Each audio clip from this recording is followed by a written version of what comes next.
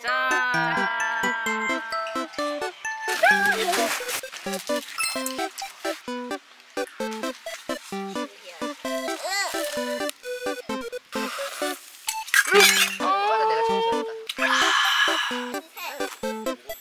하나, 둘.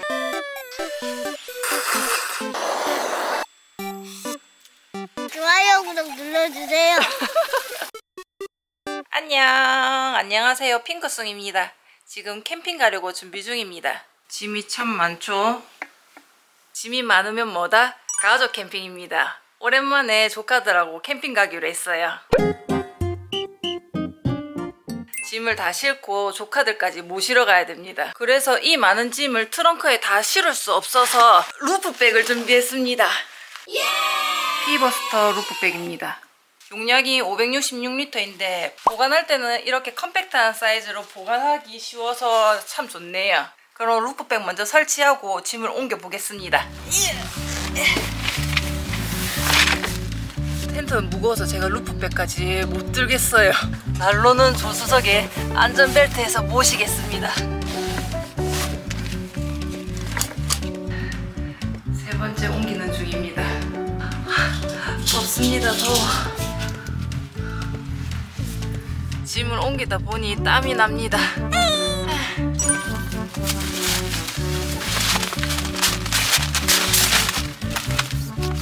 요거 열어보면 이렇게 설명서가 있습니다.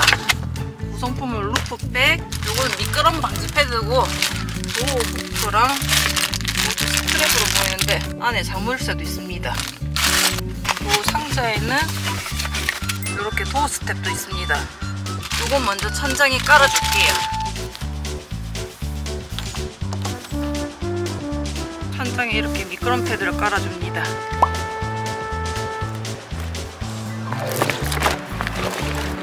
여기 버클 윗부분을 올려서 이렇게 통과해주기만 하면 끝입니다. 설치도 쉬워서 금방 끝나네요. 이제 짐을 넣고 마지막으로 고정만 해주면 되겠습니다. 여기 루프백 안에 짐을 엄청 넣었는데도 공간이 남아있어요. 저는 여기 루프렉이 있어서 여기에 고정하면 됩니다.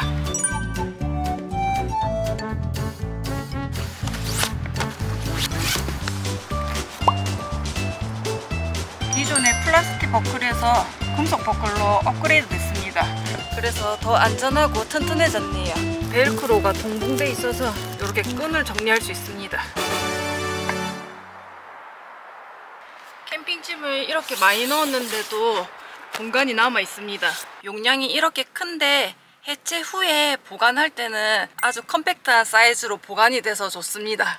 저처럼 캠핑을 자주 다니지 않는다면 루프박스보다 이렇게 루프백을 사용하는 게 더 효율적이네요. 그리고 고밀도 PVC 소재로 레인 커버 없이 100% 방수가 된다고 하네요. 100% 완벽 방수가 됩니다.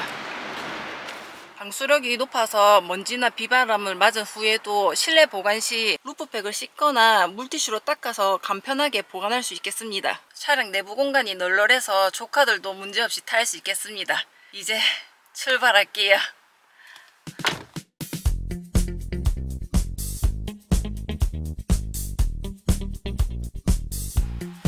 열어주세요. 얘들아, 고모 왔어. 안녕. 캠핑 가자 얘들아.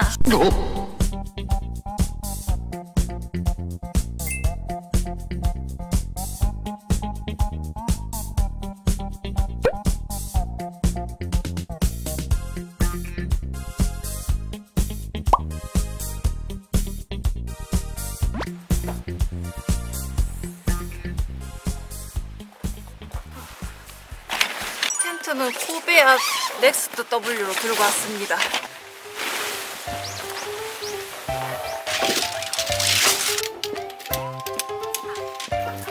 왜 놀이터에서 안 놀아?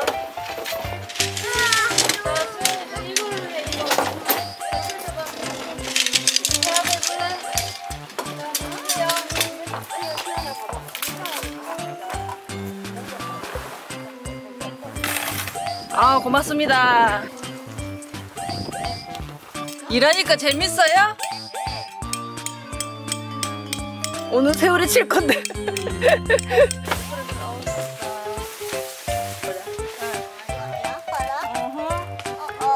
밑에서 고모 짐 받아줘.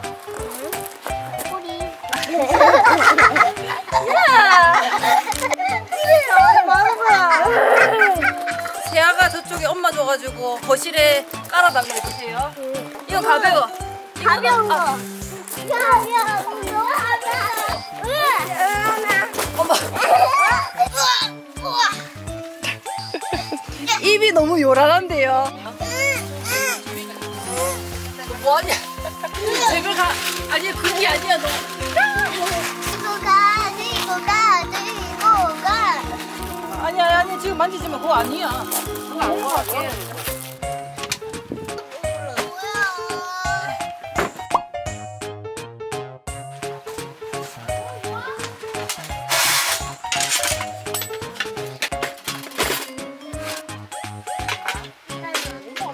고모가 이쁜 잔 들고 왔어. 자, 수연이는 블루색 좋아하지? 자, 수연이 거.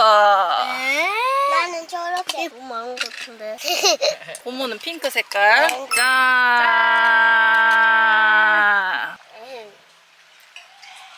아, 진짜 맛있다.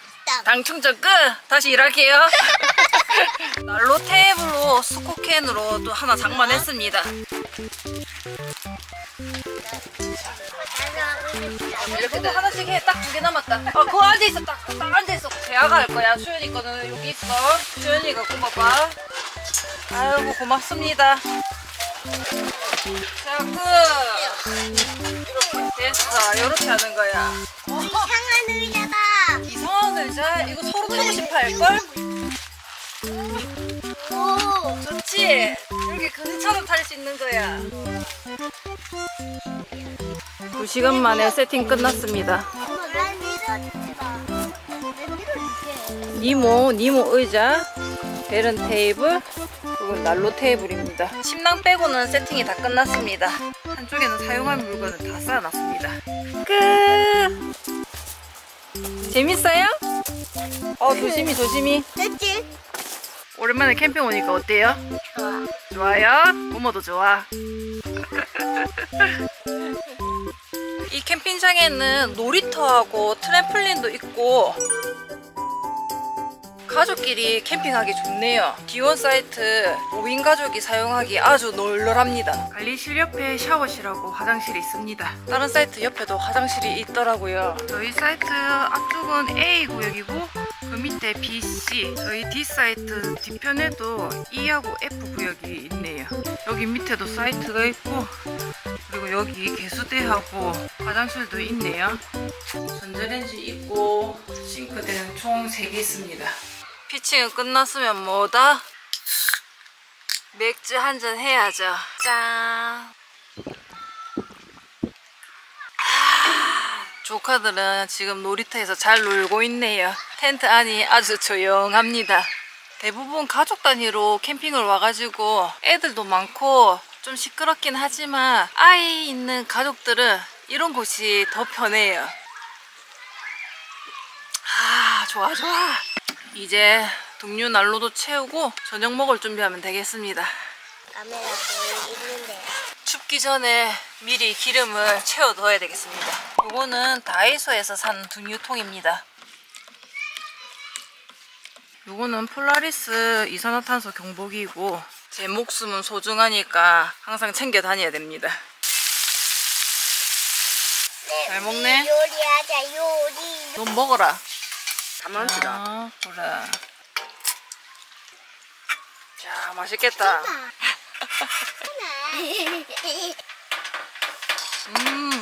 쌀밥에 파김치만 먹어도 맛있어요. 나무찜 부러지고 있어? 맞아. 좀 쉬어.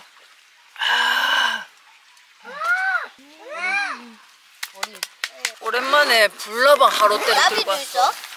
나비. 그래, 나비가 활활 탄다. 여기 보면 이거 누구야? 우리 나는이 어떻게 했지? 나비를 중간에 이렇게 꽂고 자, 일을 줄 거예요. 이제 일을 이렇게 좋아하는 애들이었어요? 서로 일하겠다고 난리네. 잘한다, 잘해.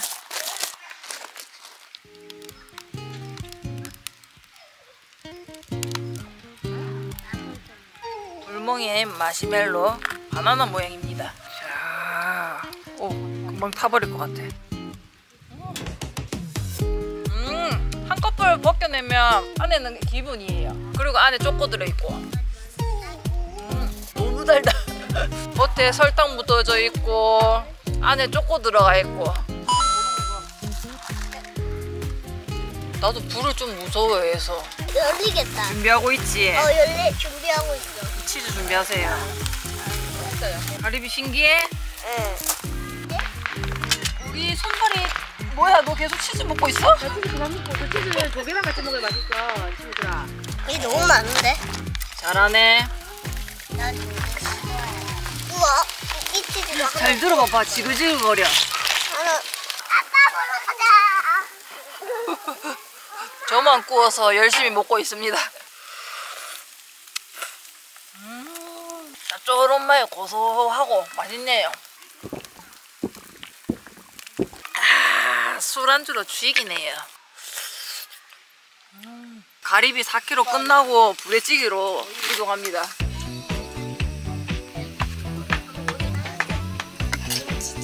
지금 가리비 4kg를 먹었더만 물려가지고 얼큰한 게 땡깁니다. 이번 영상에는 조카 오디오가 너무 많이 물리네요. 양해 부탁드립니다. 사과하세요.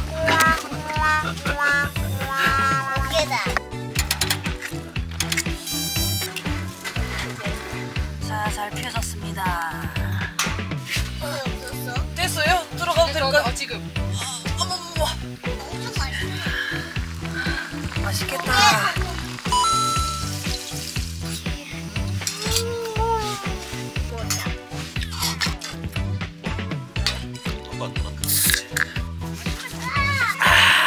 조용히 하세요. 이제 곧 매너 시간입니다. 애들 화장실 가거나 어디 가면 텐트 하니 정말 조용해. 저도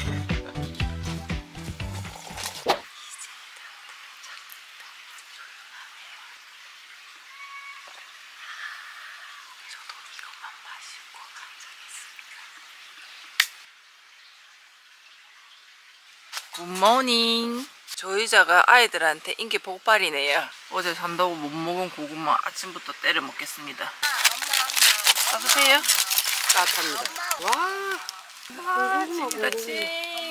냄새부터 합격이다. 합격. 완벽하게 데워졌다. 맛있어. 아침부터 입맛 없는데. 4개. 최고다. 요거 맛있어요. 맛있어? 요거.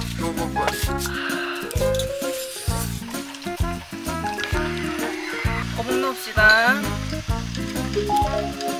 냄새가 좋은데요?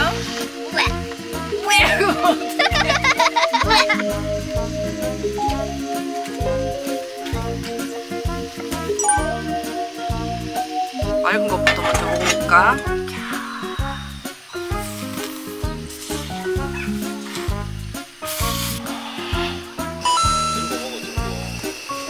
고모는 빨간 맛.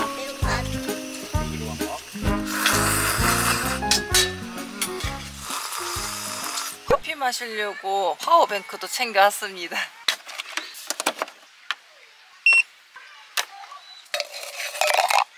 나는 카라멜, 제가 좋아하는 걸 먹겠습니다. 요거 카라멜 향이 너무 좋습니다. 취향저격. 역시 향기롭습니다. 이야.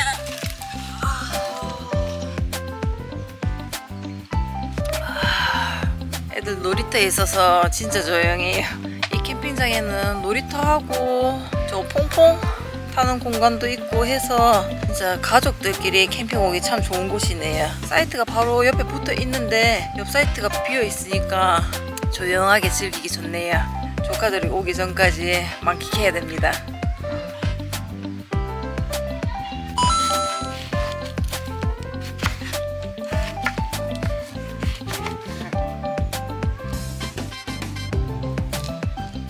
시원하게 맥주 한 잔 마셔볼까요?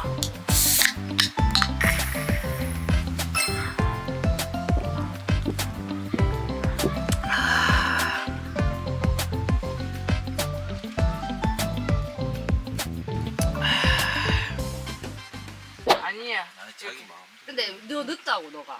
하나, 둘, 셋. 그래. 하나, 둘, 셋. 셋. 와, 다섯 개. 표정. 하나, 둘, 셋. 나 이거 못 봤다. 와, 몰랐대.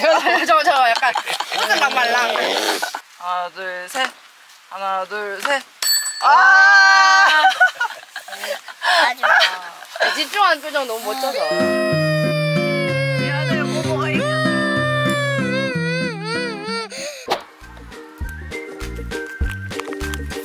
금방 이룰 것 같은데?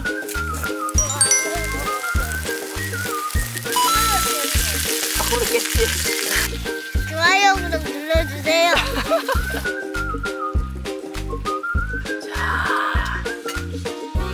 소스 맛있는데? 너무 잘 구웠는데 소세지는 제목. 미안해. 팩폭.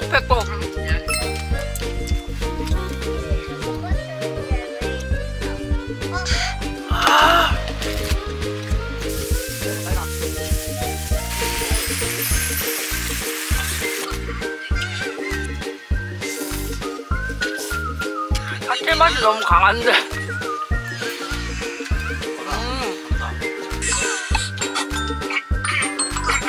고기, 야채, 고기.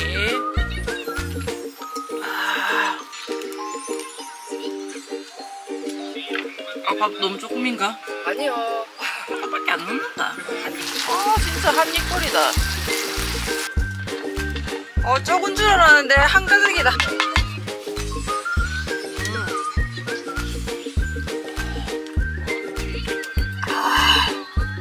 오랜만에 2박 3일 캠핑하니까 여유롭고 좋네요.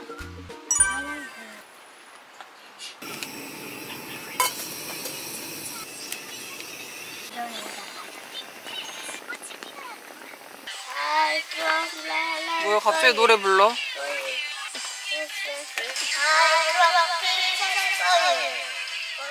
오늘은 떡볶이를 먹겠습니다. 조용히 해.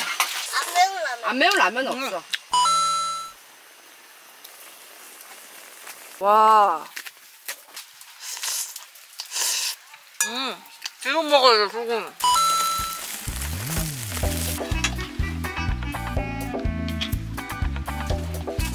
마늘 냄새.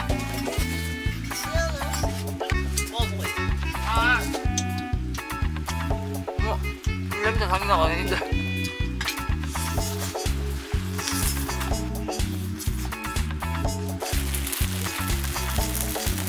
멈추지 않네, 진짜. 그래, 바로 이거야.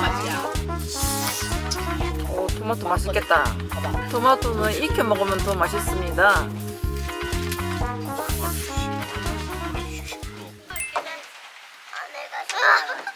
씻고 나오자마자 또 이렇게 달립니다. 찍고 싶어요? 세아도. 저는 피노키오예요. 비노키예요. 거짓말 너무 많이 했어요? 아니요. 안 되겠네. 아니에요. 안녕하세요. 방귀예요. 방구 같은 소리 하고 있네. 알았어. 세아도. 맛있겠다. 오, 치즈 보세요. 한 매워봐. 고모는 시원하게 맥주를 마실게요. 짠. 이건 저녁이 아니라는 거. 에피타이저. 수연이가 할 말 있다네요. 좋아요, 구독 눌러주세요.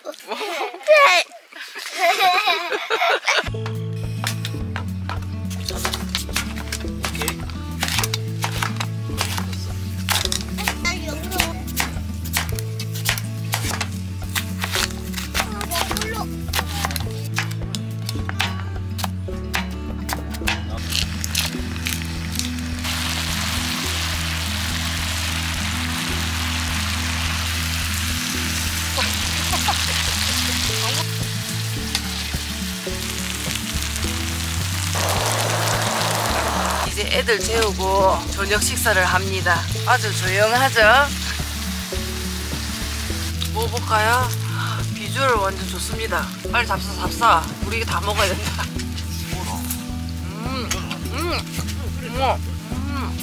당근도 맛있어. 짠.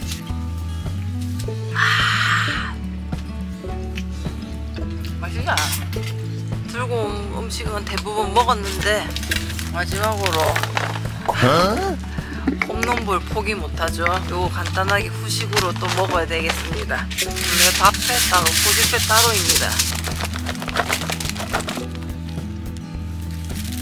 난로에 홈런볼 꼭 먹어야죠. 들고 온 음식은 다 먹어야 돼.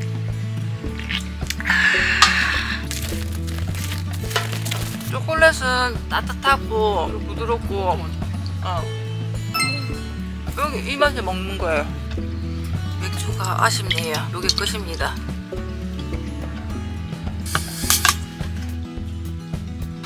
괜찮은 거 가지고 먹을 수 있겠죠?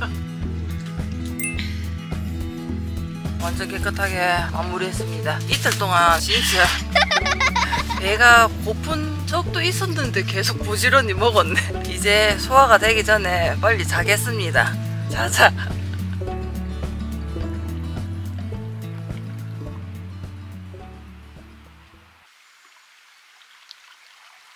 아침은 갈비탕입니다. 와, 이거 뼈까지 있네. 아니야, 그렇게 하면 안 되죠. 이쁘게 해주세요. 한 거밖에 안 접어보세요. 잠깐만. 아니, 요렇게 접어줘. 요렇게. 이거 어렵다. 잘했어요. 고맙습니다. 아침부터 푸짐하게 먹습니다. 빨리 먹고 유치원 가세요. 아니 유치원 안 가요. 그러면요? 오늘 목 아파서 못 가요. 빨리 가라.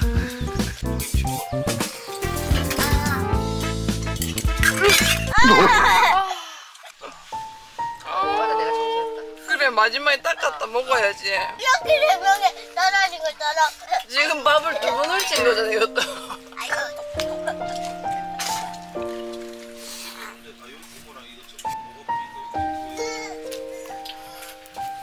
야, 유치원 잘 가.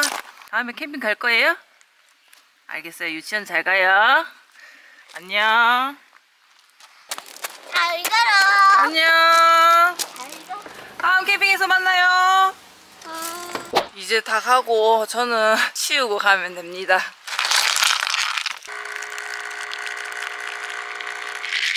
갑자기 세상 조용해졌는데요. 혼자서 정리해야 되니까 2시간 넘게 걸릴 것 같아요. 지금 캠핑장에 다 퇴실하고 저밖에 없어요. 확실히 평일에는 조용하네요. 캠핑장이 사이트도 넓은 편인데 손님이 없는 편이라 좀 더 편하게 캠핑을 즐겼네요. 정리하자.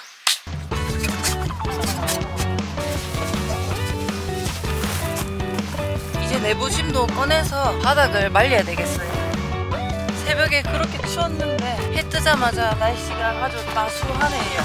텐트도 금방 마를 것 같습니다.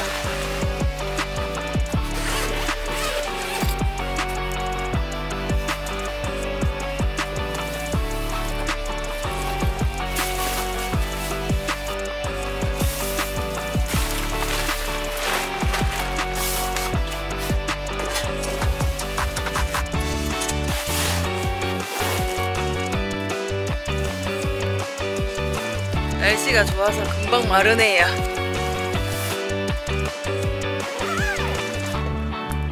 기름은 총 17리터 들고 왔었는데 조금 남았어요. 날씨가 많이 풀려서 2박 3일에도 15리터 정도면 저는 충분하다고 생각합니다. 밤에도 제일 약하게 켜고 잤었고 낮에는 사용 안 해도 되더라고요. 등유는 혹시라도 셀까봐 저는 이렇게 비닐로 한 번 더 감쌉니다. 스노우피크 버너는 서브로 사용하려고 들고 와서 이소카스를 2개만 들고 왔는데 생각보다 이 버너를 더 많이 사용해서 이소카스를 다 썼네요. 다음에는 넉넉하게 챙겨야 되겠습니다.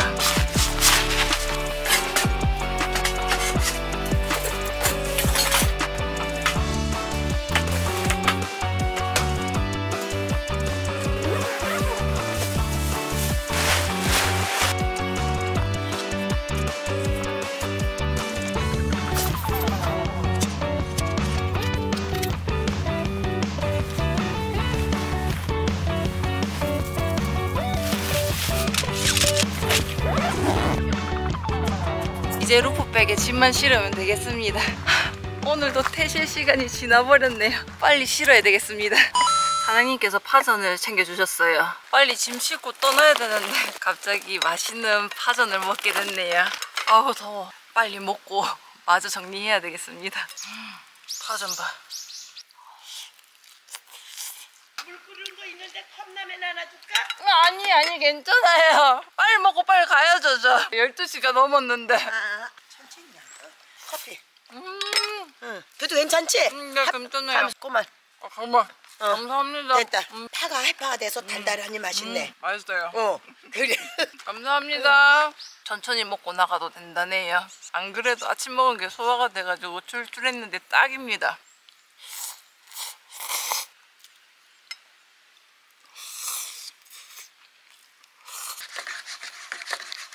날이 진짜 따뜻하네요. 오랜만에 믹스커피 달달하게 좋네요. 잘 먹었습니다. 다 먹었으니까 후다닥 정리해야 되겠습니다.